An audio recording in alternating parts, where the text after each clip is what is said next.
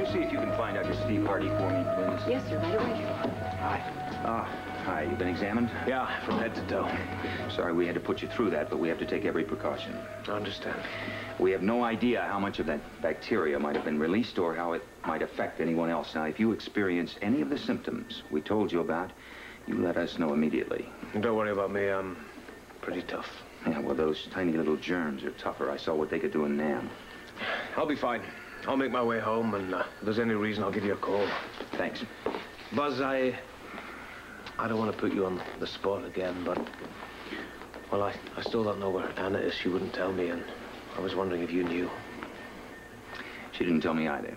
If she had, believe me, I'd let you know. Excuse me. Dr. Steve Hardy's gone home. He left word he can be reached if necessary. Thank you. I'll make my way. I'll go ahead, and if I have any reason, I'll call you. All right. Buzz, can I talk to you for a minute? Yeah. I think it's going to be... We have to hurry up. I don't want to be late for school. Hey, it's not even 8 o'clock yet. Well, I'll be late for kickball. No, you won't be late. Here, put this on. And then how many times I tell you not to play with the ball in the house, eh? Well, I need to play the game. I'm getting rusty. Oh, you weren't away that long. It felt like forever. So good to be back. Yes. The best part of all, Mommy will be back soon, too. Yes, she will. Okay, we go. I almost forgot. I bought you a present. A present? Oh, let me see. Open it. Oh, yes, right away. Oh, my goodness. Soap and shampoo and what is this? Oh, this is perfume. Oh. And all free for the hotel we stayed in. From the hotel? Oh, it's good. That's very good. Can we go? Because I don't want to be late. Oh, yes, we go right away. I can't let you be late today after you brought me all these beautiful presents. And now I have to think of something nice to do for you, too. Could you take me to Little Italy? Because I haven't seen Francesca and Luigi in a long time, and I miss them. Yes, we go right after school, yes? Oh, great. Maybe Mary Angela will invite us to stay for dinner. She will. I will tell her, okay? We have a nice Italian dinner. Come on, I don't ask for that many favors. Frisco, this is one hell of a way to start my day. Listen, you promised me, you told me you would be here today. I know that, but Sean needs me here. I need you here. Do you have any idea the kind of a backlog we've got here? The kind of problems I got on my hands? We're talking one day. You got plenty of manpower here. Sean is all alone. He needs the help. Everybody needs help. We got a woman over in Oakdale. She needs help. Her husband's a wife beater. We got a landlord down on the waterfront. He needs help. He's got druggies piling up in his foyer. We got the traffic division. They need help. They got scofflaws trying to beat tickets. Listen, Sean needs help. I need help. Oh, wait a minute. Maybe you're above such mundane police matters. Give me any case you want to, all right? I'll work overtime without pay if I have to. I'll take anything you give me, just not today, all right? I'm asking you for one day. All right. I better see your bright, shining face here first thing in the morning. Otherwise, you can start thinking about kissing this department goodbye. I'll be there, first thing. And thanks, I owe you. Our luck may be changed if Bear wants to see me, so stick close. Because if he tells me where Alistair is hiding, I want you to move and move fast.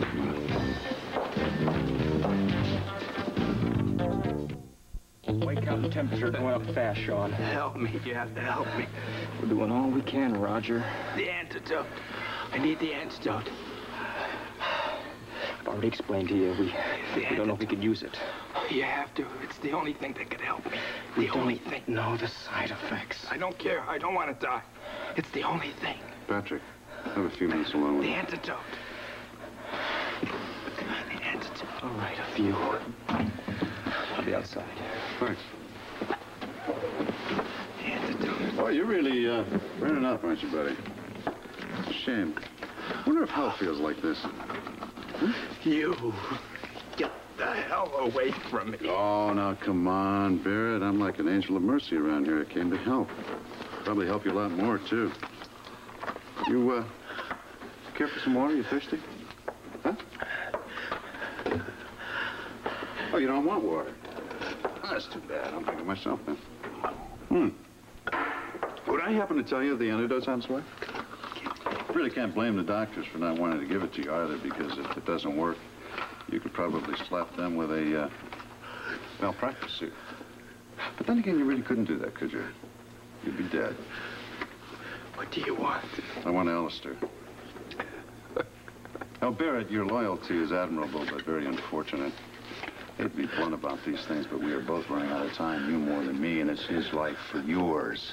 Now, the only thing that's going to help you is the antidote. And I'm the only guy in this hospital to make sure that you get it. And all I want in return is Alistair. Yes, Alistair. You feel any delirium yet? Huh? You feeling it? That high fever that peaks and peaks and peaks and starts to burn out your brain? And a very slow pain to the body. Hamilton Avenue. Hamilton Avenue. Warehouse at Lofton, is he alone? Aloft, he's alone. What's the address? 1206 Hamilton Avenue. I told you to get lucky. Alistair's at 1206 Hamilton Avenue in the loft. He's alone. I'll send the WSP to back you up. You go get him. But is it true that the two individuals who were infected by this bacteria are clinging to their lives at this very moment? Well, I can't comment on that at the moment. All I can say is we have every hope for their recovery. One more question, Dr. Hardy. Is it true, as the rumors have been implying, that anyone in the hospital, or even in the vicinity of the hospital for that matter, can still be affected by this bacteria?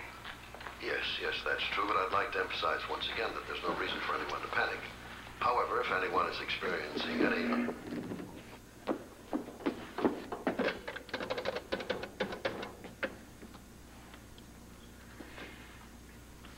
Yes. Hello, this is Lucy Coe. I would like to talk to Dr. Tony Jones, please.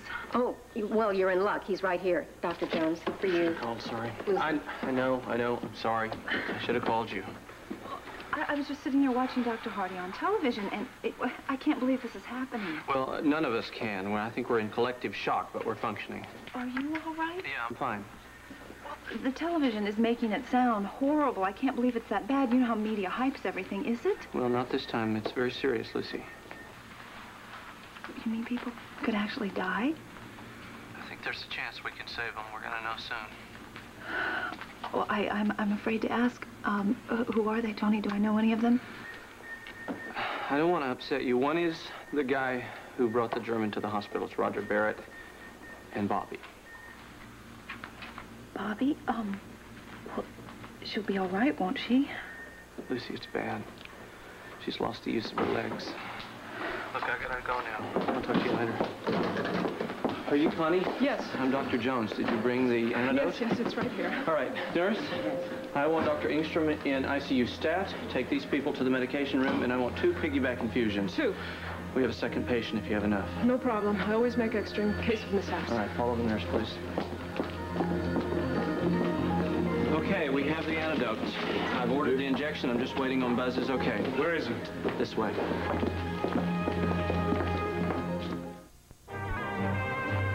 General Hospital will continue in a moment. Buzz, be with you in a minute. He'll be right out. It's been a long night for you, hasn't it? Yeah, it's been for all of us. You got any sleep at all? A little. I've trained myself to sleep under pressure. This time it wasn't so easy. Anyway, I'm fine. My mind is clear, and I'd like to do everything I can to help reach a decision. What is it? The antidote's here. I've ordered the injections. I'm just waiting on your go-ahead. Tony, I've been struggling with this all night. No matter how I look at it, I cannot authorize the use of that antidote without FDA clearance. Jake, I'm sorry. You can't authorize Wait. What about the next best thing? All right, what's that? Authorization from the FDA to begin testing on humans. Can you get it? Well, we can try. Strictly speaking, it would only apply to a killed form of MOX. What does that mean? Well, it means that the worst that could happen if we use the antidote on human beings is a minor illness. So the problem is it just the bacteria's alive, right? Yes, correct. So would that ease your mind? Yeah, it'd help. Greta, Is the antidote relatively safe? I mean, in your development of it, you must have anticipated possible side effects. Yes. A higher fever, elevated blood pressure, occasionally impairment of kidney function. All of which could lead to further complications. It's very risky. Yeah, but Buzz, there's something else to consider here. Roger Barrett is a qualified geneticist. He knows every risk involved, right? Yes, he's brilliant. He knows about as much of this as I do. All right, now he is asking for that antidote. In fact, he is demanding you give it to him. Jake, you've heard all this. If I authorize the use of the I antidote, don't need you to and hear Bobby anymore. want us to use Absolutely. it. I'm going to ask Bobby. All right, while he's doing that, I'll get on the phone. We can at least ask the FDA for special emergency clearance. Hey, kiddo. It hurts, doesn't it? I wish I could take the pain away. Listen to me, sweetheart. The antidote is here. Do you hear me? The antidote is here. Buzz is trying to get authorization to use it. I don't know what the hell authorization has to do with you. It's okay. It's risky. It could make things worse. Do you want them to use it on you?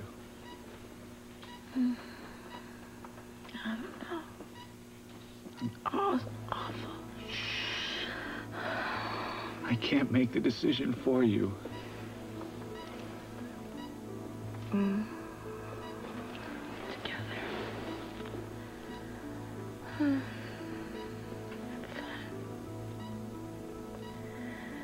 Maybe if I fight my legs, move my legs. You just don't know what the outcome's gonna be, sweetheart.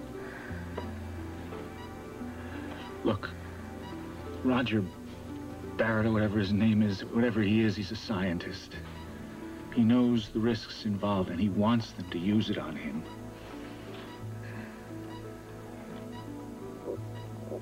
What should we do, Jake?